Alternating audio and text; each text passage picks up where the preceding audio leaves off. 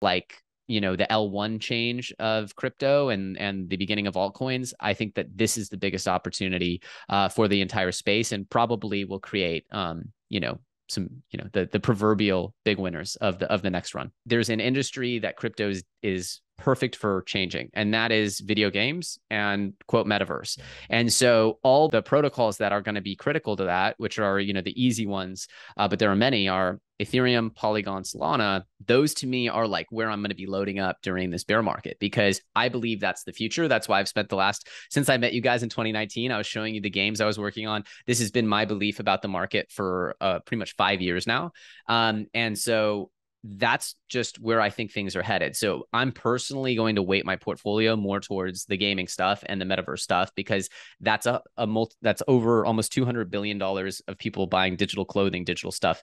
There's just not a fully digital economy like that you can compare anything to. And so that is going to go onto the blockchain eventually. And I'm excited to see that. And even if it takes 10 years, I believe that people who fill up their baskets and get the right eggs in their basket from that world are going to do phenomenally. And so that's just a social change that even if the market's flat for 10 years, I believe that games will continue to innovate and continue to gain market share within a flat market. So that's like a real change that doesn't require, free money printing for it to grow. And so those are the areas that I'm really excited for. I'll be DCAing heavily into Ethereum, heavily into Bitcoin, heavily into Metaverse. So crypto gaming, in your opinion, is still one of the biggest opportunities in 2023 if you're looking long term? Yeah, obviously we don't know timing, right? And we don't know when, but I've said it before, one hit game, one great game will convert a whole generation into crypto gamers, and it'll be that simple. It's just a matter of time for me. It's no one can tell me otherwise, and I won't hear it, because I'm so convinced that this is the area for the max amount of innovation. And it was almost a disservice to the movement, the amount of hype that Metaverse gained in Q4, because people now think because the tokens are down in value that the Metaverse is no longer a viable opportunity.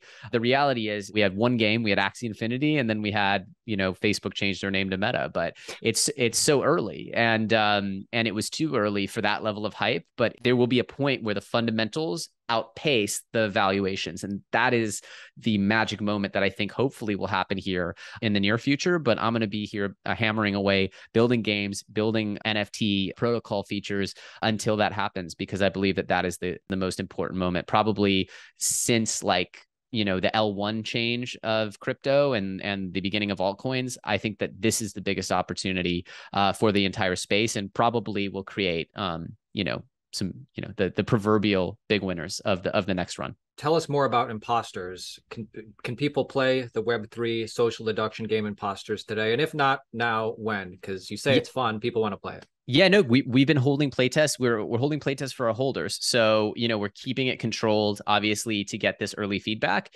But it's been about 2 months of playtests right now that we've been holding. We've hit 7 milestones on the Genesis roadmap, exactly in the time they've been promised. And so the community is extremely happy. Obviously, the market's been, very bearish over the last 3 months, but the community is extremely long-term and extremely happy. And the game is growing and improving rapidly. And so, the purpose of a game like Imposters is because there's so many first-person shooters, third-person shooters, MMOs. Those games breaking into the top game category for those categories is extremely unlikely for any studio of any size. However, social games and social deduction in particular is very new, and there's not a huge. Obviously, Among Us is the leader, but there's not a huge AAA titan like Blizzard or Activision that are like, or Respawn, or these big studios that are like holding down that genre just yet. And so there's a huge open market of 600 million social deduction players that we see as a likely target to adopt a fun new version of the game that has more expandable functionality. And the reason why we think that Imposters has that shot is because the focus is on tools for content creators. The reason why social deduction got popular was all the streamers would play it. And when I talked to some of the biggest, gamer streamers in the world, I said, well, why did you play it? And they said, it was the easiest, most fun content we've ever made. And I said, well, why'd you stop playing it? And they said, well, we ran out of things to do in the game. And so by opening up the toolkit for user-generated content, by opening up the toolkit for community to create more and more experiences and customize those experiences, even monetize via NFTs, those experiences, we're going to open up the concepts of social gaming and the toolkit of content creation in this very robust way for content creators. And so we believe that Imposters will be innovative within gaming. We believe that it's not just, hey, we strapped NFTs onto a game, but we really believe that this is the right way to make a new franchise within gaming today in 2022. It's our belief on where social gaming's going and where gaming's going. And we believe that NFTs fit perfectly into it. So that's the deal with Imposters. The early game tests have been like incredible. And, you know, we'll be obviously explaining how Imposters connects with the Superfarm DAO, as well as the other product coming to the ecosystem as well, because they're all very synergistic and they're all going to work together. And those are some surprises that I wish I could tell you all of right now. But the team's been super hard at work. The foundation's been super hard at work. And this is going to be one of the biggest months in history for the project. Dude, we definitely want to have you back on. The minute that's released and like average people can play, the thing I like the best about just looking at the game footage and just knowing the project is that there's a Web3 component, but you don't have to be in crypto to play the game, which I think will obviously onboard way more people early on. Although if you do want the play to earn aspects, there's ways to get involved in that too. Yes.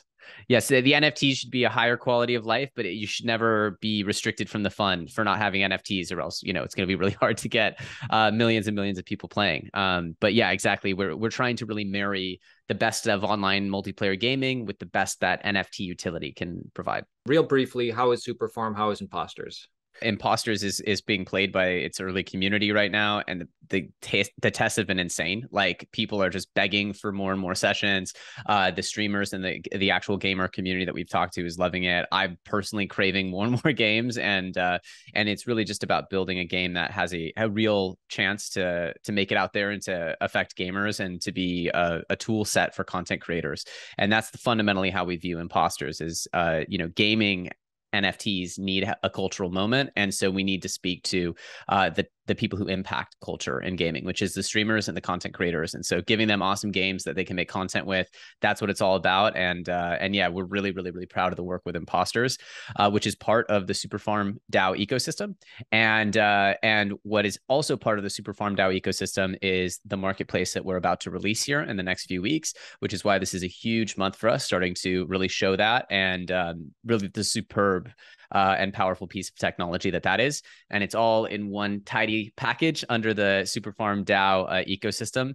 And again, we're going to be delivering a lot of updates on governance and how everything sort of fits together in the ecosystem this month. And it's honestly one of the most exciting parts of my professional journey is what's about to happen. So I can't tell you how excited I am for what comes next from a tech standpoint.